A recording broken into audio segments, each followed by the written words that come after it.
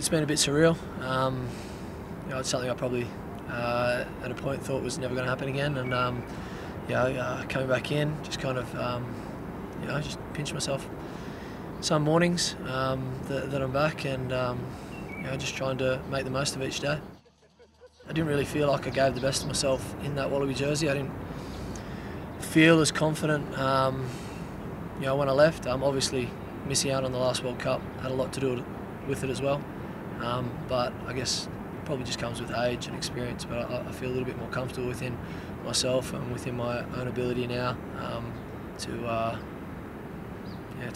show the best of myself given the opportunity.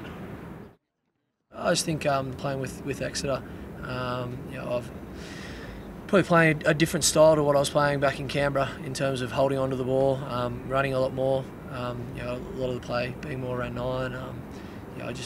Just having the confidence to play that style. So that was exciting going there, and the style of play I enjoy. We've been working hard for 3 weeks now.